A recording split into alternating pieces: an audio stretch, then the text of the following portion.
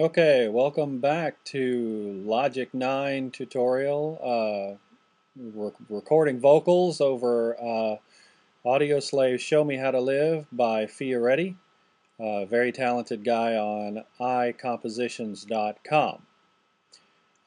Right now, we have gotten the singer to sing his little heart out and try to imitate Chris Cornell. Of course, that's pretty much impossible, but I'm sure there's probably about 30,000 people out there that could do it better. But anyway, here is this singer's stab at it. And what we're going to do, we've got all the parts recorded. What we've done is we've gone in, and how we recorded each part is we'll go in and we'll drag a section around the part, and then we'll start recording.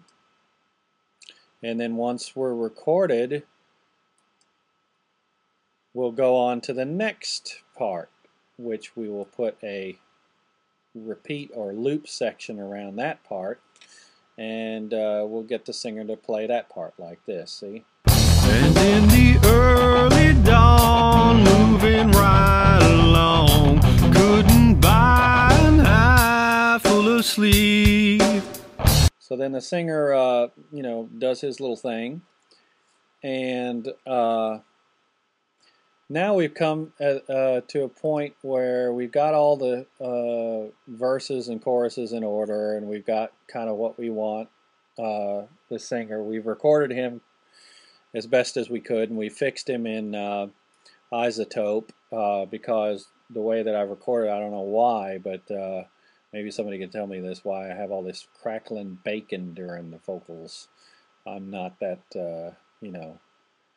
cool to figure that out. Don't know why. Maybe it's because the tubes that are in the microphone I'm using are going out. I don't know. Have no idea.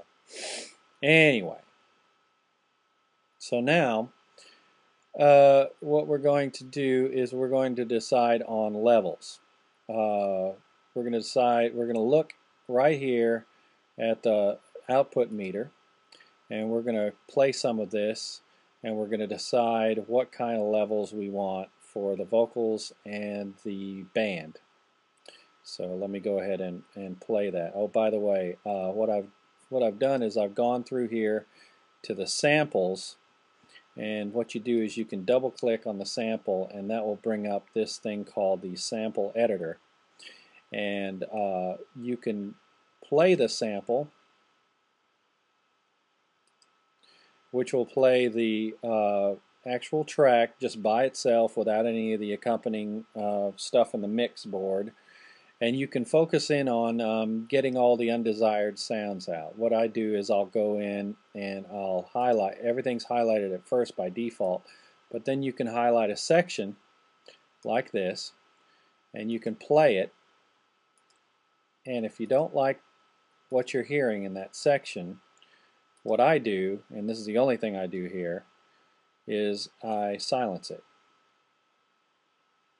I use functions silence, and that cuts out a lot of the chatter and in between undesired